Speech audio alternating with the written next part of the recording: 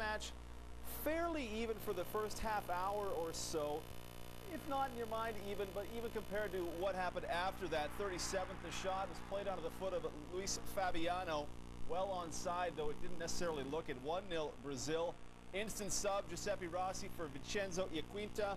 43rd, Brazil on the counter. Robinho, Kaká, Luis Fabiano. 2-0 to Brazil. 45th minute, Brazil. The jailbreak is coming. Robinho rolling in front. Andrea Docena trying to help out, not helpful.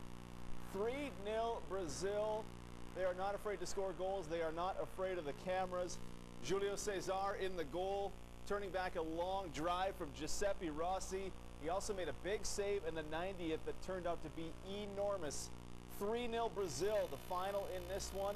That score alone knocked out Italy, thus a great result for Egypt and the